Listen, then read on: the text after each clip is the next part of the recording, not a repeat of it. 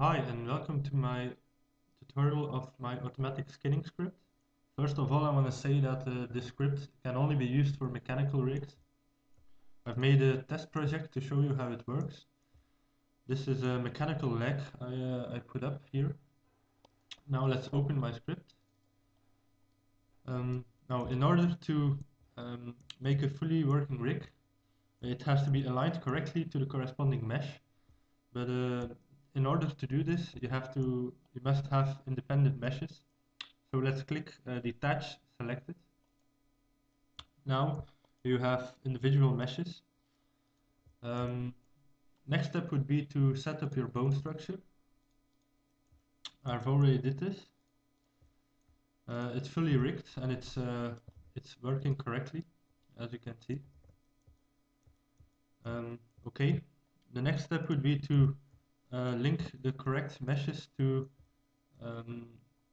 the mesh to the correct bone, like so. So if you move your rig, the meshes are moving with it. Now I've already did this for the whole mesh.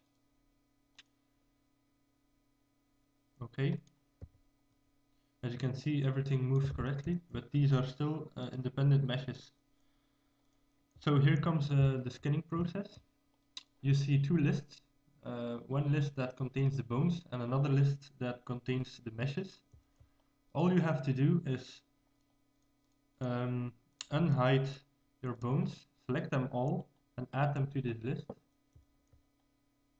Next step is to select all your meshes and add them to this list and execute step 1 of the skinning process.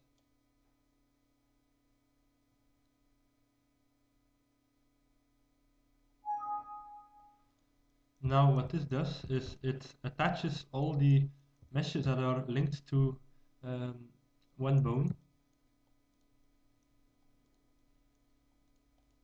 Once this is done, you can move on to step 2.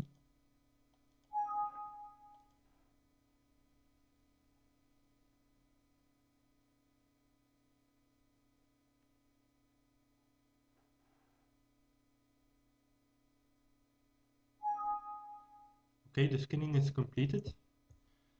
As you can see, this is one complete mesh with a skinning modifier attached to it.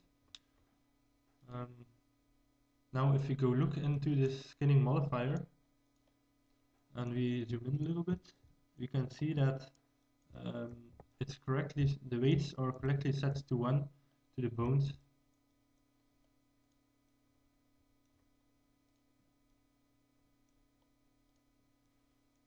Now if you go look at the weights table, you can see it's cleaned up, so there are no 0 values or other values stored. There are only value 1 to the correct bone. Okay, now I'm going to make a mistake now on purpose, so I'm going back to the start. Let's say you're busy with linking, but you've linked a mesh not to a bone, but for example, let's link this to another mesh like this. Okay, and you're not aware that you made a mistake. Let's open my script again. Okay, and repeat the steps. Select all your bones and add them to this list. Now select all your meshes and add them to the next list, and do the next step.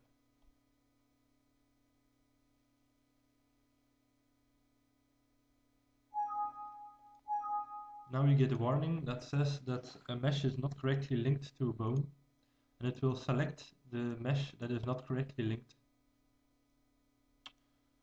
So, I hope you enjoyed this tutorial, and I hope it comes in handy. Thank you for watching.